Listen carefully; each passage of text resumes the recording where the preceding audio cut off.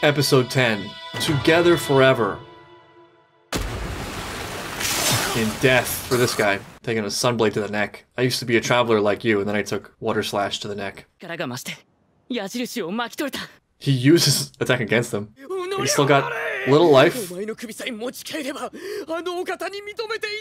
because that's what matters right now. Not having Michael Jackson's approval. Oh, final attack? He can just do that? What the hell? Just stabbed him with arrows? A water slash for every occasion.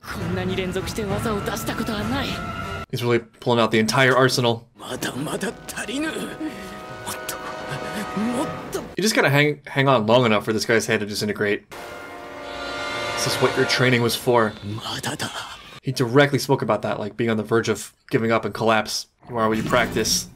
And now don't. Okay. There's no technique for that, I guess. Oh, the famous falling on your back technique. Funny that they directly talked about him learning how to fall. That became extremely relevant. You should see the other guy. That just leaves Nezuko kicking her way to victory. With his mouth. They'll pick up the slack, though. I'm having a great time. I'm having a great time. Isn't this fun?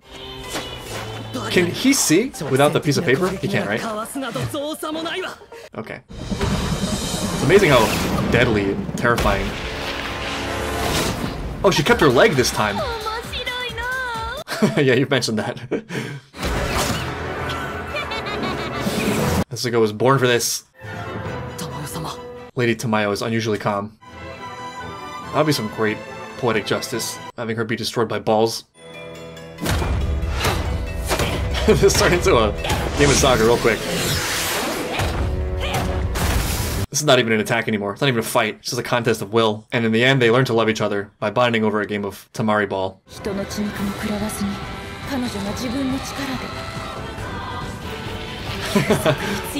Definitely making her look epic. Her face is rippling. 1 point. She's not going all out?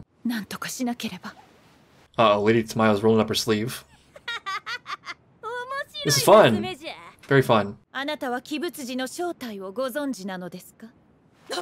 True identity. What do you know, Lady Tamayo? Out with it. Why was that so destabilizing for her?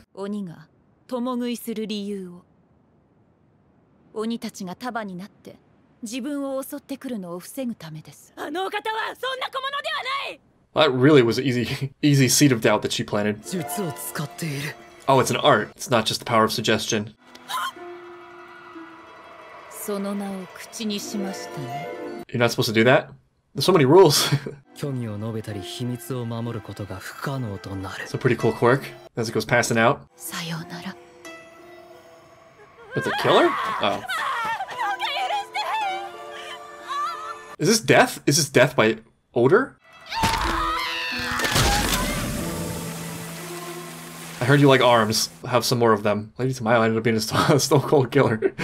She could have done that a little earlier, though. No. Could have saved us from Yusuke from having his head blown off, Nezuko's leg blown off. There's just so much lore packed into everything. What is this thing about saying his name out loud activating a curse? It's also interesting that demons cannibalize each other, and the fact that he's using this common enemy to mobilize people to his cause. That, I think, is actually a very convincing place for someone at the top to be. Especially a villain who's like living among ranks of people who are not the most trustworthy, let's say. If they're, you know, well, on the villain side, but more basically in this show, just demons. It's gotta be hard being at the top for anyone. And I feel like that's actually a really great tactic. Like, if you don't want people to look at your own flaws, you don't want people to ask too many questions, give them an enemy. Give them an enemy and give them a purpose. She didn't have a defense for him. Like, her response was sort of not related to the claim Lady Tamayo made. It was that he was amazing and powerful. That's not what she was saying. She was saying that he's manipulating her. Not that it mattered what she said, because she was about to get arms through the face and chest. But she's having a great time. It's a lot of fun.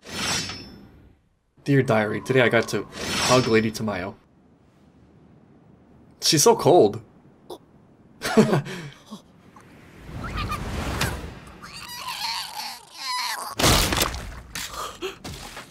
Yeah, exactly. I would drop the sword from my mouth as well. Who is she? Gee, I wonder if she'll make it. Explain. Oh, he put like a weird fox dye in her. Some kind of limiter. Huh, he's got a lot of power. So she didn't actually kill her. She activated something already inside of her. Oh. So what, she was just on a power trip? Wishful thinking? Did they even know? Can you still harvest their blood from the ground? That was weak? Yeah, they were very lackey-ish. There you go.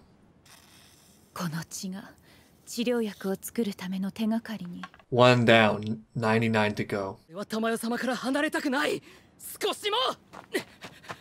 That was obvious. That did not require saying. Yelling at Tanjiro for no reason.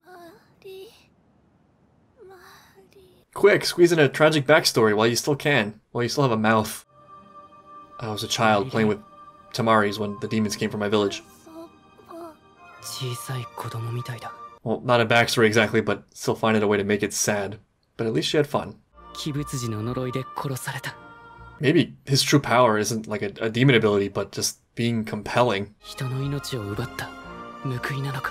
wonder if this is self-reflection in some way. Even in a moment like this, he's able to find compassion. He sees her as a victim. Correctly identifying the root. The hatred only grows.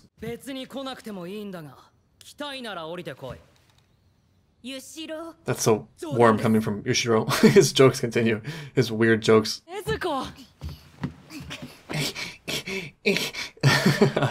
Her sound effects. Ooh, jealousy? This guy's got it bad. Yushiro needs to chill. I hate you so much and you're disgusting. Joking. Just kidding.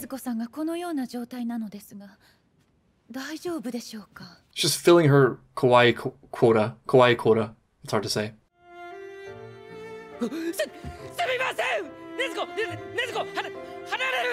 That's not it. Was she losing hope? Or did she have a daughter? Yushiro's like, why can't I make her feel this way?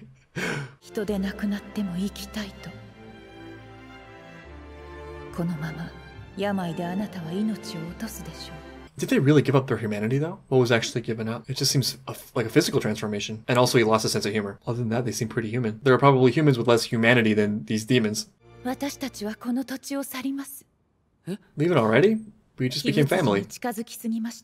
Oh right, the risk to our lives and all that.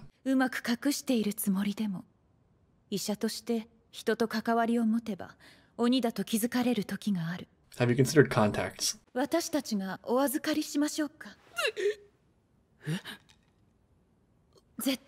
We're not going to fulfill our kawaii quota with her not in the show. But it would be hella convenient. She's a fighter now. She's his partner in battle. It's not like she's dead weight like in a video game escort mission. She's a partner.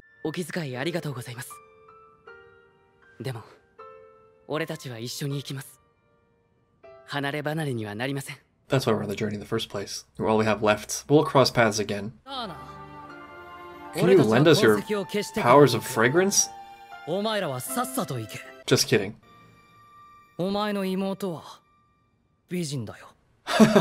Not eyesore at all. That's true kindness and warmth. Alright, Raven, tell us our next mission. Can he become a character that does more than just deliver directions? I want him to like solidly join the crew. Oh, look who it is! This is not the way, my friend. Yeah, there's nothing sexier than someone begging for you to like them.